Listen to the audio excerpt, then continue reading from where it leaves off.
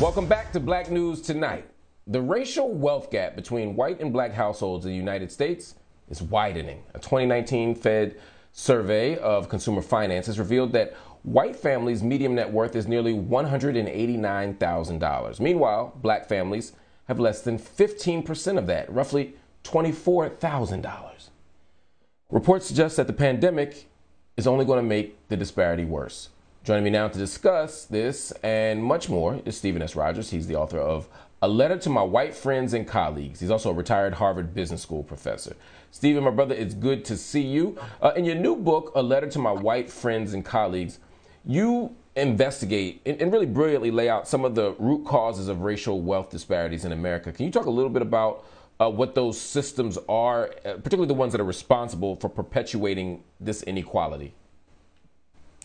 First of all, let me thank you very much, Mark, for having me tonight. It's my sincere pleasure. In the book, I reasons why we have this disparity. And the theme of all of that, though, is that, and I'll give those three reasons, but the theme of it all, Mark, is that the federal government and state governments of the United States intentionally did everything that they could to enrich white people, while at the same time intentionally impoverishing black people. So what we see is the reason for that wealth gap that you just cited is three reasons primarily. One is that slavery, where for 12 generations, black people did not get the chance to do any transference of wealth. And that whole absence of transference of wealth was beautifully described by an activist who said, it was like for 246 years, black people played the game of Monopoly with white people. And every time the black person won, the black person had to give the white person their winnings. And that's what happened to us. And as a result of that, 246 of no wealth being transferred, we're a poor race. Over 35% of the black community has zero net worth. And one economist cited the fact that if you stop white wealth gaining right now, that it would take over 225 years for black people, if they were gaining wealth at the rate that they're doing now, to catch up to white people. And that 225 years, interestingly, is very close to that 265 years.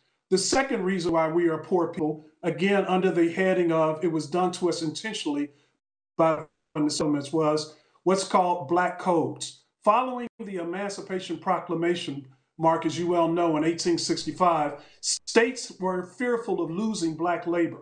In essence, they were fearful of losing that zero expense item on their income statement for labor that they had under slavery. So what they did was they created another system. And the black codes were codes designed to, again, penalize black people, impoverish black people, while enriching white people. So the black codes specifically said, for example, part of the black codes was the vagrancy laws. And vagrancy laws said that black people after slavery, black people were required to have contracts showing that they were employed, typically by one of their former owners. If they did not have a contract, a labor contract, and the contract had to be approved by a judge, if they did not have such a contract, then they were in violation of vagrancy laws. They were also in violation of vagrancy laws by other means, just by the discretion of the people in charge of the government at that time.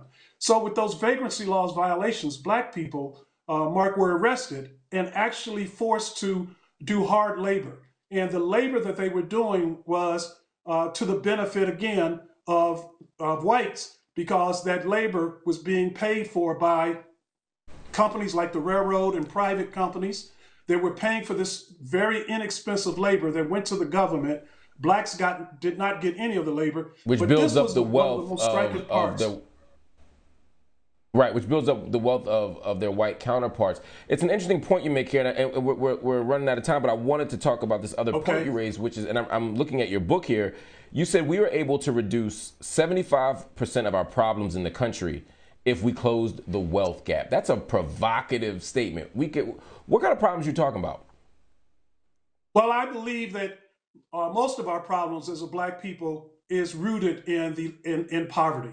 That poor people are over-policed, poor people have horrible health care, and the absence of any kind of livable income has resulted in us being penalized in the way that we're being penalized.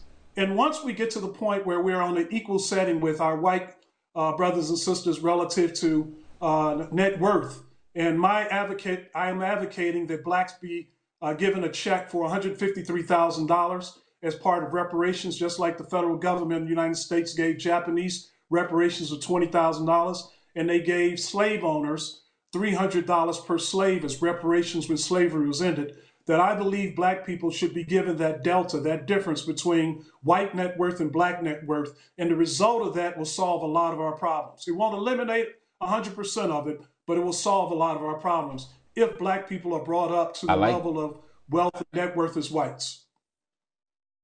I like that reparations talk, man. $156,000 check. I think that would help close the gap. Reparations is about repairing the damage done. And as you lay out in your wonderful book, there's been a whole lot of damage done that deals with this question of wealth, not income, y'all, but wealth, not just what you make on your salary, but transfer of property, savings, insurance, all the stuff that allows people who even make the same income to have much better and stronger and more prosperous outcomes in life. Anyway, Stephen, thank you so much for joining me today. And everybody, make sure you check out the new book. It's called A Letter to My White Friends and Colleagues, What You Can Do Right Now to Help the Black Community. Oh my God, it'll be released on May 25th. Mark, thank you very much. I appreciate it.